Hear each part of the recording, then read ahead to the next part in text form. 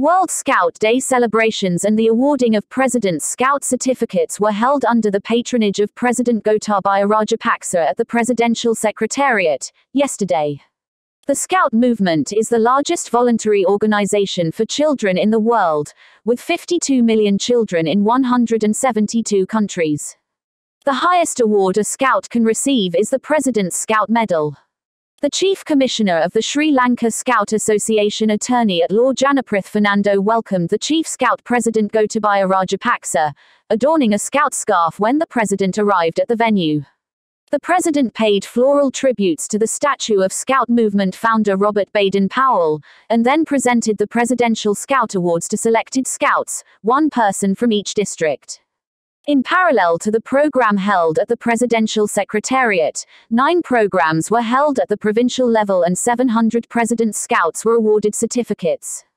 The program was conducted by connecting all the provinces live via online. Assistant Chief Commissioner Prabhath Kalaratna presented the report on the successful completion of the National Scout operation to plant 100,000 saplings to the President. President Rajapaksa distributed saplings symbolizing the program to create a green home garden in every Scout's home. For more latest news, subscribe to FTTV.